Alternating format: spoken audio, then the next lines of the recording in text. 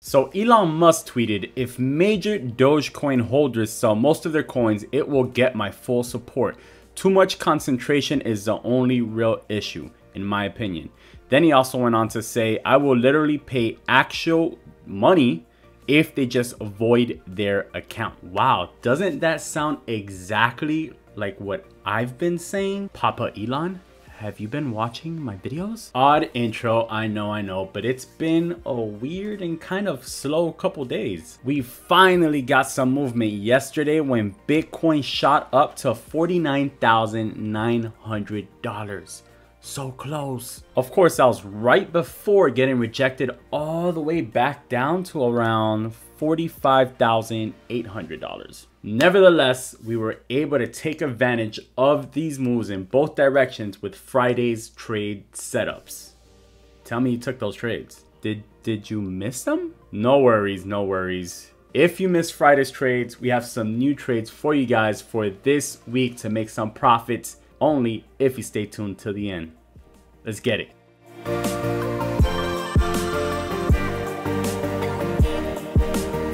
Hey, what's up? Jay here, and welcome to Bitcoin Daily, bringing you guys the best tips, tutorials, and ideas to help you guys become profitable and successful traders. The goal of this channel is to empower you guys with the resources and knowledge to take you guys to that next level. So if this is the first time you see one of my videos, consider subscribing.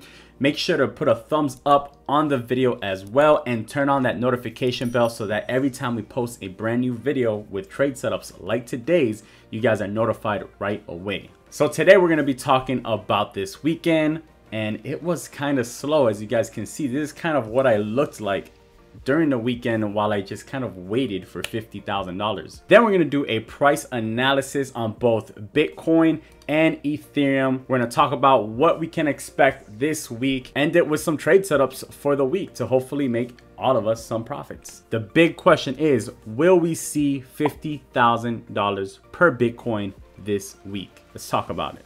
All right, so first let's go ahead and talk about these trade setups that we gave you guys on Friday. So the first trade setup that we spoke about on Friday was that 48.5K entry. It was a breakout entry above the consolidation areas. And if you guys took this trade, this ran all the way up to new all-time highs here, as you guys can see. So the entry would have been right around this area. So it would have been this exact candle right here, and you would have been able to ride this all the way up to about 49.9. If you use 10x leverage like us, you would have done about 29% profits on that move. So that would have been a great setup. That was a perfect setup right there. Obviously, then you guys would have got out during this dip. So this was basically the movement that we had over the weekend. We had this, bunch of consolidation, and all of a sudden we had the takeoff. And then in the evening, we had the drop. And then this morning, we had the bounce, basically, right? So if you guys played that bounce, that next entry that we gave you guys, that support entry we gave you guys, was this 46K area. So remember, we wanted this to see this go down and back up. Going back up is where we entered. And that trade, if you rode it all the way up to about 49K, which is where it went back up to right here, guys, that would have been about 65% profit if you took that and rode it all the way up using 10x leverage. If you guys were not able to grab the 46, because it did happen very fast, you guys had the opportunity to then grab 47K though.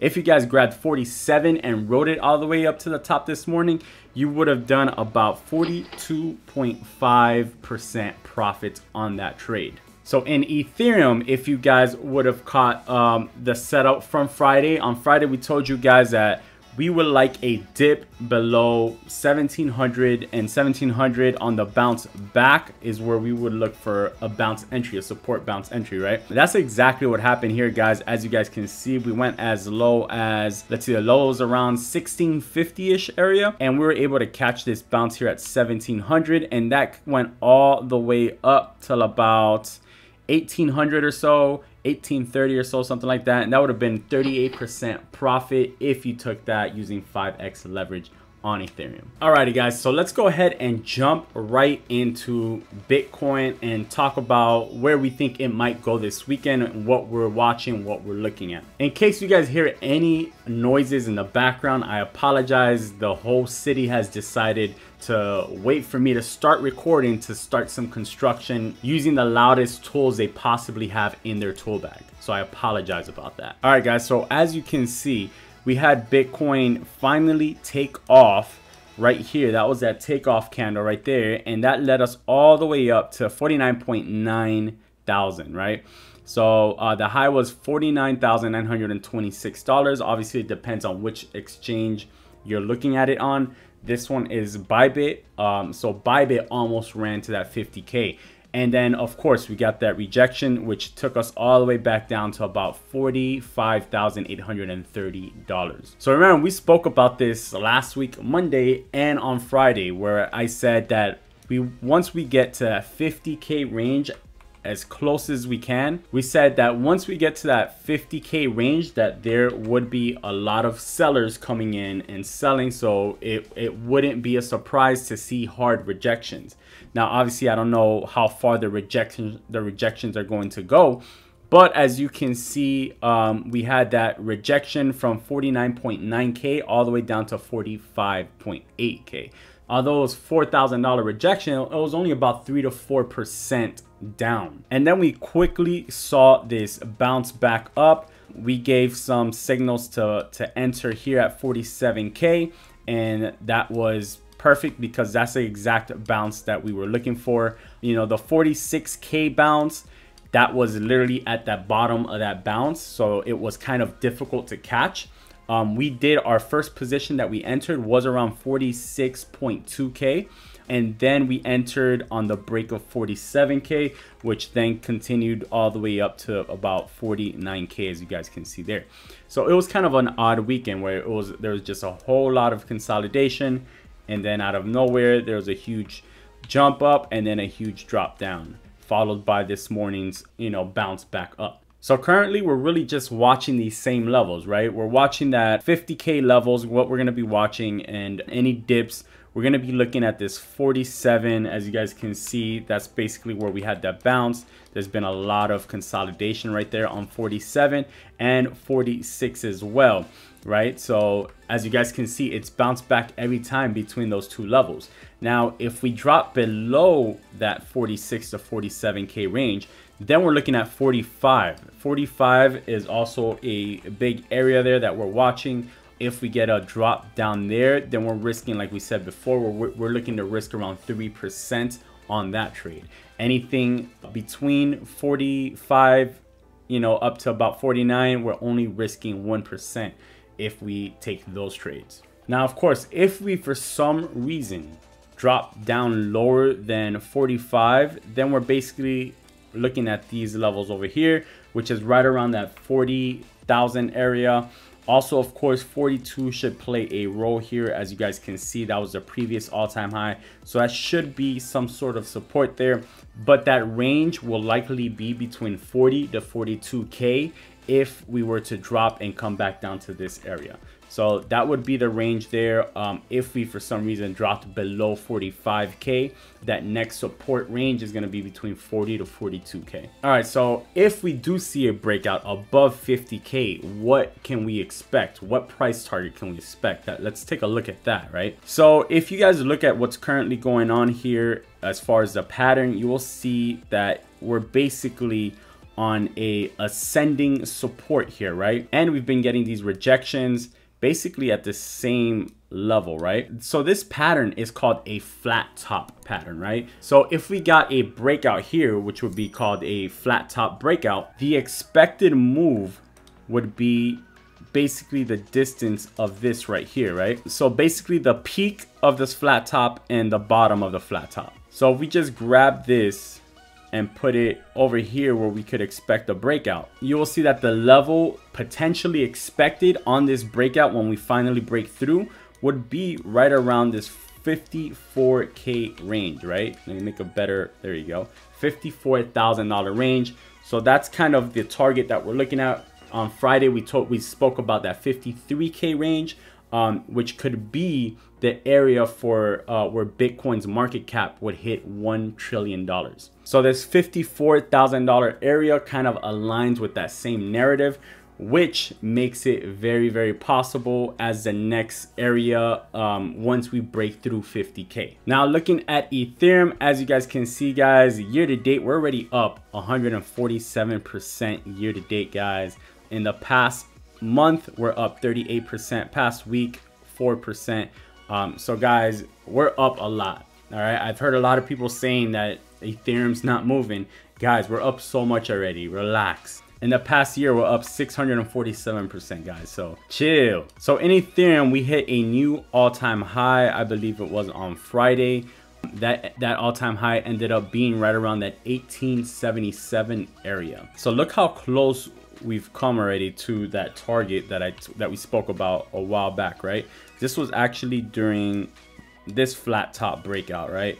That was when we did this flat top breakout over here.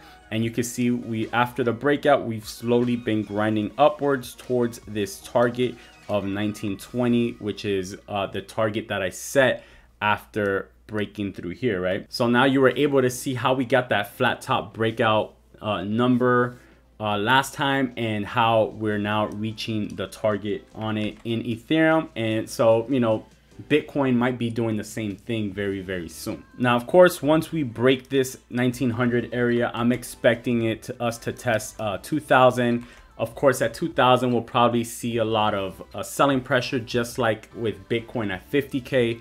So we definitely expect consolidation in that area, in that 1900 area, before breaking 2K. But once we break 2K, guys, I'm expecting 2500 basically right away, and maybe even 3000 for Ethereum. Now on any retracements, any pullbacks, or basically watching the same levels that we were over the weekend, as you guys can see here, that 1700 range basically held it up, and we bounced right back up towards 1800.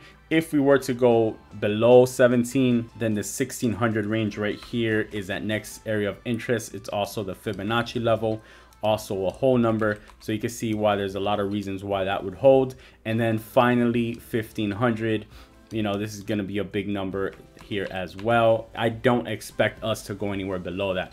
As you can see, we've just been basically printing higher highs, higher lows, higher high, higher low, higher high. You know, we've just continued to print higher, higher, higher. So we can expect that same trend to continue here in Ethereum throughout this week. Alrighty guys, hopefully you've enjoyed this video so far. Next, we're gonna talk about the possible trade setups that we're looking to take this week to make some profits.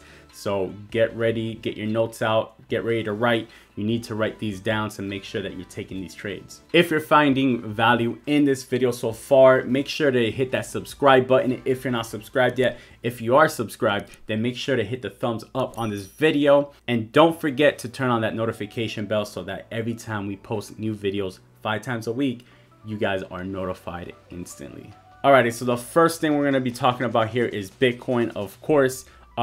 Basically here, what we're looking at, it's kind of weird. I'm not taking any trades at 49K just because there's going to be a lot of rejections there. As you can see here, a lot of consolidation rejections. So I'm probably looking back at 48K entries possibly, with pullbacks. If not, back down to 47 will be the next entries I'm looking for. All of these are 1% risk on the trades. I'm not risking anything crazy here. The breakout trade is obviously going to be above 50K. So above 50K is where I'm really looking for a trade. I expect a lot of consolidation here. I expect a lot of sell-off pressure here. But if we have enough buyers to overcome those sellers, we can shoot straight up to possibly 54K and beyond, guys. As soon as we break above that 50K level, I expect buyers and people who sold to jump right back in and kind of FOMO in and, you know, just kind of ride that wave up. I also expect probably a short squeeze above 50,000 where shorts are gonna close out their positions and some shorts are gonna get liquidated, and also that'll add into the momentum as we shoot up past, you know, past $50,000. So that's the biggest thing that I'm looking at right now this week, is to break above $50,000. I will be risking around 3 to 4% on that trade. Of course, any pullbacks, then we're watching down here, back down at 47, 46, and 45K areas. If we were to go below that for any reason, then that $42,000 to $40,000 range is the next levels that I'm looking for a bounce. Remember, we're always looking to enter on the bounce once the price and the momentum is already shooting back up. We're not looking to enter while the price is falling. In Ethereum, we're kind of looking at the same thing. We want to see a break above this previous high. Now the previous high is so close to 1900 that you can literally just enter at 1900 if you want, because there could be rejections right after 1880.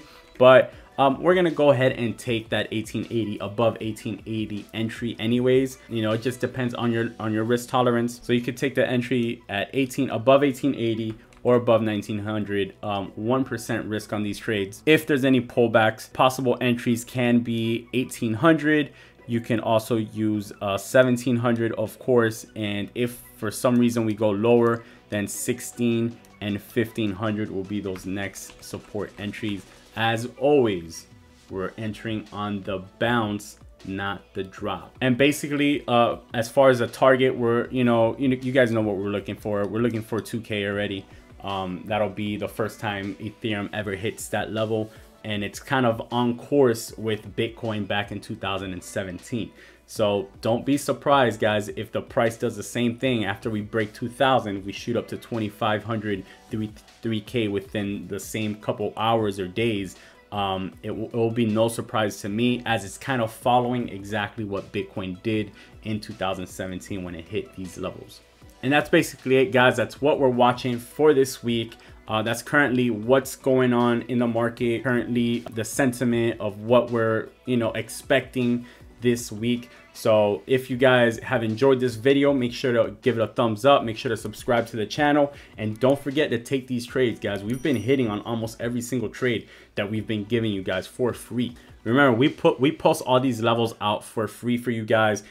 If you guys want more one-on-one and want to know exactly when we're taking these trades, what exactly our trade plan is, then you guys can join the trade room. There's a link in the description for that, and we provide a lot more info as far as what we're doing personally day to day. But that's it for us, guys. I hope you guys have a wonderful Monday. I hope you guys make some profits this week, and yeah, I'll catch you guys tomorrow on the flippity flip. As always, guys, peace and love.